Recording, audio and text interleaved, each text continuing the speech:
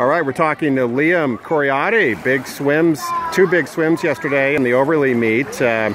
Dropped 3 seconds in backstroke and 2 seconds in breaststroke. What do you think allowed you to swim so fast yesterday? Well, before the meet, I had a lesson with Coach Ian, and that helped me on breaststroke. What did he tell you to do? He told me to glide farther, like I can go faster, and I can push the water.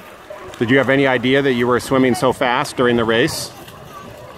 I knew that I was beating Kadar in breast, and that made me feel happy.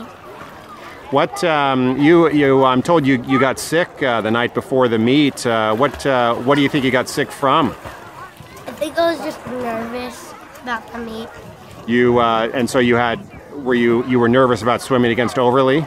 Yeah. And what do you like most about swimming here at Chesterbrook? I think I like just swimming with my friends and having fun.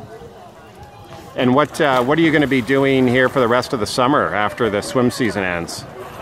I'm gonna go to Busch Gardens with my cousins, and we're gonna stay there for 2 days.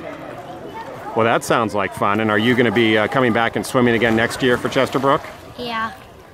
Well, that'll be great. Well, Liam Khoriaty, congratulations on a great season, great swims against Overlee yesterday, and thanks for talking to the Tiger Shark Times.